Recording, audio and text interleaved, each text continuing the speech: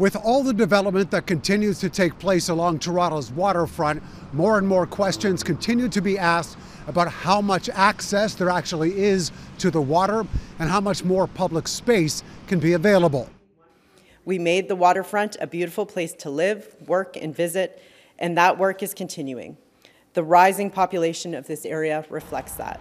The $20 million transformation from a large surface parking lot along Queens Quay at Reese Street to a raised park south of the Rogers Centre and the Gardiner is just one promise the city is making to enhance life by the lake.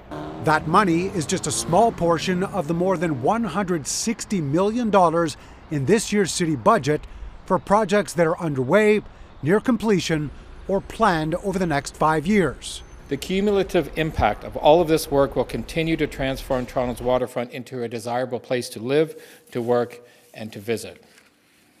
And we are getting this work done. Yes, with the support of Toronto taxpayers and the assistance of the other levels of government, and by making sure we are being fiscally prudent, making these choices as we move year by year.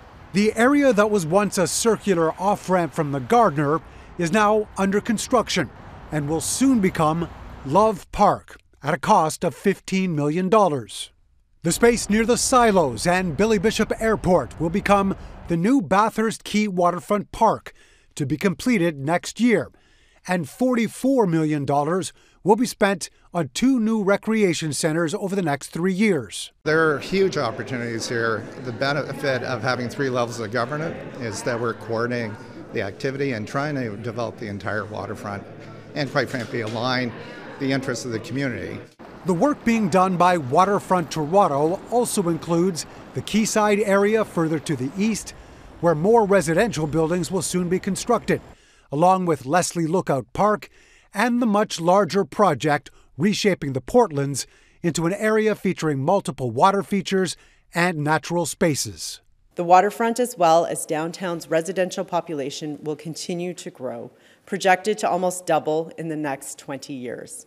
We need to be investing in this area now in order to support that growth, and we're here today to highlight some of those investments.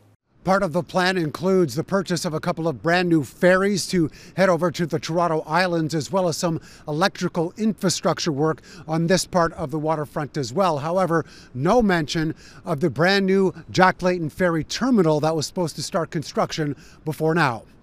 Mark McAllister, City News.